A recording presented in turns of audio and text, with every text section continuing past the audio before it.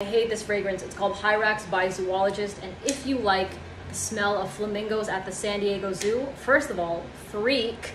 Second of all, this is right up your alley, okay? The only good thing I see about this fragrance is that you can gift it to somebody you don't like a boss, coworker, friend, family member, whatever the case is. They'll spray it, be like, ew, this smells like shit, and you could tell them, no, the notes are rose and vanilla. It just smells like ass on you.